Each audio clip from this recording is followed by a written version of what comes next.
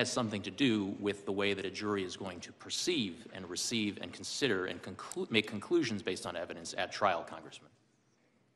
Time of the gentleman has expired. The chair now recognizes the ranking member of the Judiciary Committee, Mr. Nadler.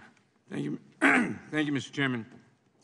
Mr. Hur, in your written testimony, you say that you found some evidence that the President might have willfully retained classified materials at the end of his vice presidency, correct? Correct. But ultimately, you concluded that you could not prove that charge in a court of law. In your words, you, quote, did not identify evidence that rose to the level of proof beyond a reasonable doubt, close quote, correct? That was my judgment. You have been a prosecutor for a long time, Mr. Hur. Would you agree that there's no such thing as being a little bit charged for a crime? You're either charged or you're not, correct? Could you please repeat the question, Congressman? Would you agree that there's no such thing as being a little bit charged for a crime? You're either charged or you are not charged, correct? Yes, it is binary. Either one is not charged or charged. So just to be clear, because so many people have taken your words out of context, your ultimate conclusion was that President Biden could not be charged with a crime because even after your thorough investigation, you could not find sufficient evidence to charge him, correct? My conclusion was that based on my evaluation of the evidence as a prosecutor... Don't feel about it, correct? I'm sorry, Congressman, I didn't hear your last question. I said based on your conclusion, your ultimate conclusion is that President Biden could not be charged with a crime because even after your thorough investigation, you could not find sufficient evidence to charge him. Correct or not correct? My ultimate conclusion was that criminal charges were not warranted. Correct. Now let's talk about why. I have limited time, so please, when I say correct or not correct, answer the question. Now let's talk about why, in sharp contrast to President Biden, President Trump faces 40 charges related to the unlawful retention of highly classified documents. That is, of course, apart from the additional 51 counts in cases alleging that he incited a rebellion and lied about his finances. You found that President Biden reported the possible classified documents in his possession to the FBI as soon as he learned of them, correct? There was a voluntary disclosure by the President's counsel to authorities relating to the discovery of classified documents at the then Biden. Let's contrast this with President Trump. Are you aware that the FBI only learned that Trump was in possession of classified material after the National Archives discovered them? Congressman, I am not intimately familiar with the facts relating to former President Trump. I'm prepared to comment on them to the extent that I address them in the report. You write in your report that President Biden, quote, would not have handed the government classified documents from his own home on a silver platter if he had willfully retained those documents for years, close quote. In other words, part of understanding President Biden's intent was that he quickly and voluntarily returned those documents to the government, correct? That was a factor in our analysis, yes. Thank you.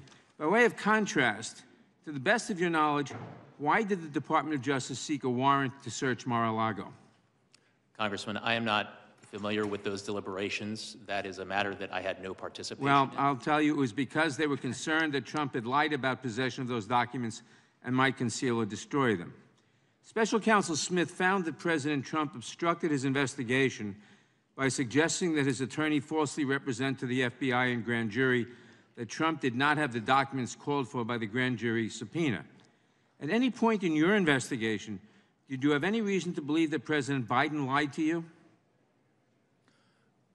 I do address in my report one response the President gave to a question that we had posed to him that we deemed to be not credible. Was it clear he didn't lie? I'm sorry, Congressman. The report is clear that he didn't lie, or that he caused his staff to lie to you, and that he didn't cause his staff to lie to you. Your report is clear on that. Do you agree that causing someone to lie to the FBI is a classic example of obstruction of justice? It is an example of obstruction, yes. Thank you. Trump also obstructed the Smith investigation by directing one of his employees to move boxes of documents to conceal them from Trump's attorney, from the FBI, and from the grand jury.